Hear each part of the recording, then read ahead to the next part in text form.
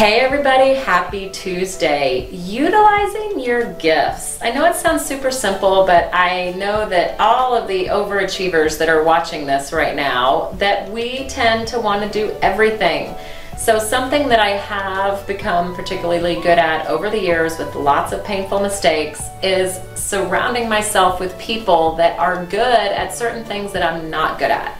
So I have identified what my super top 3 core really good things are, and then all those other things that are not those top 3 I'm really bad at. So I've got certain team members for certain things, and also if you don't want to hire a full-time person, there's lots of part-time people out there. There's certain things that warrant like a virtual assistant or a part-time assistant. I've got some college kids of my team members that do things like handwritten notes and some things like that we can farm out. So there's lots of creative things that you can do to incorporate people to help you enact your business plan that might not be mainstream. Oh, let me just go hire a full-time person. So if you ever want to brainstorm some stuff like that with me, give me a call or direct message me, whatever you got to do.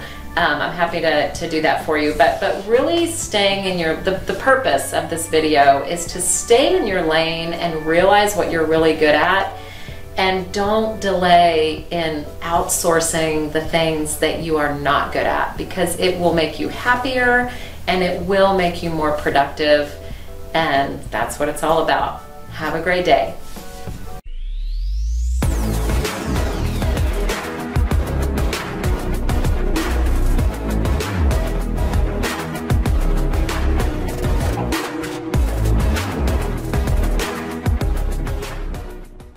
Legacy Mutual Mortgage is an equal housing opportunity lender. The opinions expressed here do not reflect those of Legacy Mutual Mortgage.